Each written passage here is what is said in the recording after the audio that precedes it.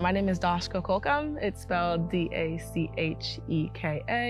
Kolcum. So I'm studying sports management.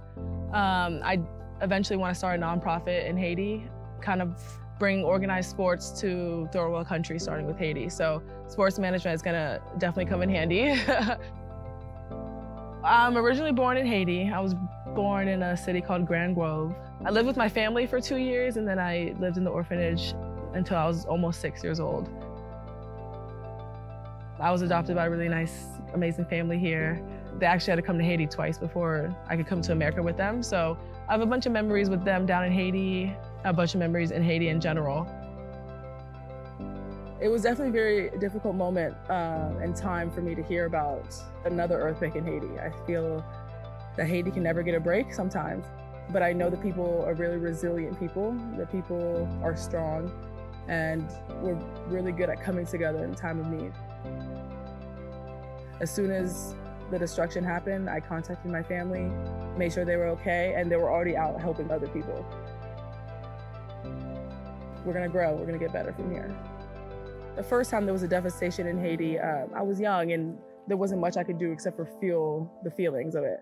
But now I'm older, I have Mason as a platform, I have the soccer team, and I knew this was my call to action. And I knew that there was something I could do about it this time. The way we went about choosing the GoFundMe is we actually were bouncing off ideas of what we could do. And during one of our meetings, we were just bouncing off ideas, and this made the most sense. In my GoFundMe story, I broke down kind of the numbers of $5, $10, what that could do. And I think opening people's eyes to the difference in the life in a third world country and what $10 could do to save someone's life. I think that we're just not aware of it. We're not cognizant of that. So I think just helping as many people in Haiti as I can and open as many eyes in America that I can is the end goal.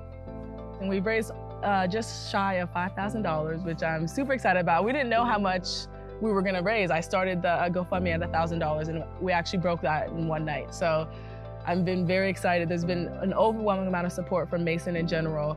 Being in the position we are in America, we do have a lot of things that we take for granted. We also have a lot that we can give. With the help of Mason and my coaches and my soccer team, I knew we could raise a good amount of donations to help out.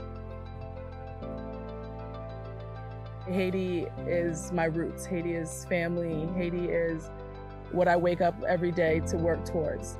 I was adopted for a reason, and I really believe that. And I think that I've been put on this earth to give back to my home country. Haiti is my motivator. I think that's the best way I could put it.